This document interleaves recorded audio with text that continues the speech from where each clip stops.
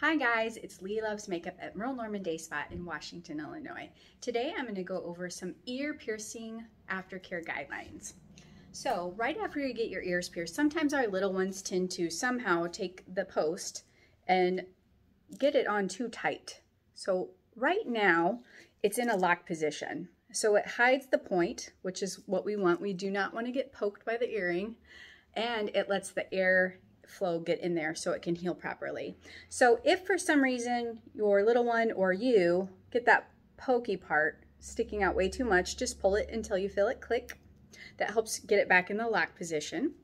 It also enables, again, for that airflow to get in there properly as your ear heals, because all that moisture builds up, bacteria builds up. So we want to keep it as loosey-goosey as possible is what I like to tell them. If it feels too tight, it's usually because the post is on too tight. Or sometimes I get parents that call in a tizzy. They're wondering why their child's earring is so like stuck in their ear. It's usually because that's happened. So I just tell them, pull it until you feel it click. If the back comes off for some reason, no big deal. You can just put it right back on, just a little bit like that, and you can actually hear it click, that little tiny click. Now, as far as cleaning goes, Aftercare solution, I like to use the Studex brand of Aftercare solution. There's a lot of other really good brands out there. If you don't have the actual ear piercing solution that we sell here, you can use a saline solution, or if you're in a real pickle and let's say your child's dumped the bottle out, which has happened numerous times throughout the years here, you can make your own little saline solution. I like to just take like a medicine cup, like for child's medicine, and put some water in it and a few shakes of salt and spin it up real quick, and you can use that to clean the ear.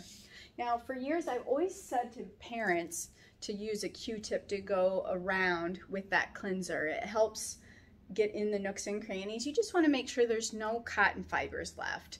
It is a little bit trickier to use a napkin, but napkins are really nice because they don't leave those cotton fibers behind that could get tangled up around the earring post.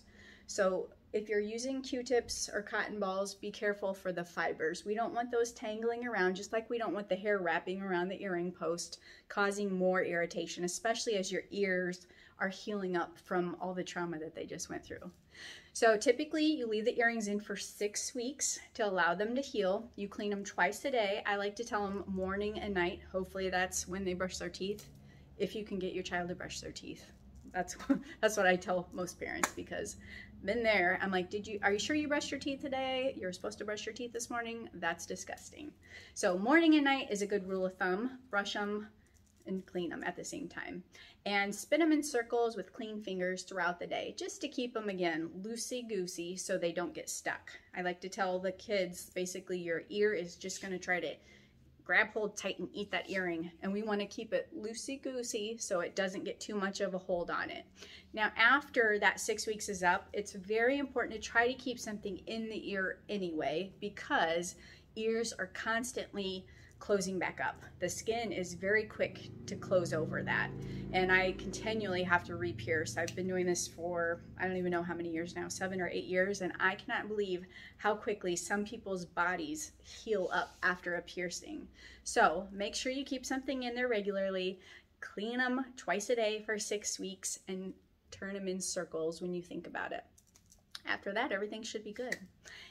Thanks for watching. Please subscribe. And if you're wondering what lipstick I have on Peruvian Bronze. I'm just saying that because sometimes I make these videos, and if I don't mention what colors I have on, people ask me.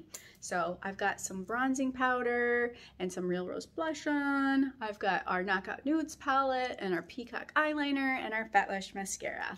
Thanks for watching, and you have a great day.